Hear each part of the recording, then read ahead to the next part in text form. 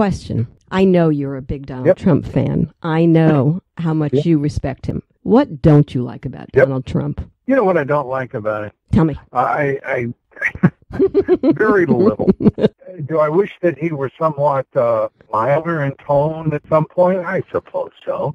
I could criticize a couple of things about it, but they really don't amount to anything. Because we needed a man who was a disruptor, a man who was brash and bold and unafraid and have confidence that he could alter the outcome that would have been were it not for his presence. I've been speaking with Mr. Lou Dobbs, along with award-winning author James O. Bourne, the authors of the new international thriller, Putin's Gambit.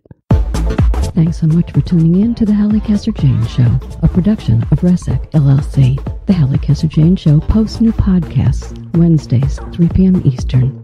Visit hallicasserjayne.com.